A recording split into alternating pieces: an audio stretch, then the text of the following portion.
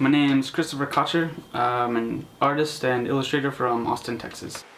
My artwork is very influenced by the books I read as a kid, Shel Silverstein, Maurice Sendak, Dr. Seuss, all the artists and illustrators who got me started drawing in the first place. It's really about kind of creating this world on my own that I can make up, and constantly trying to build new characters and plants and buildings and push my creativity as far as I can take it.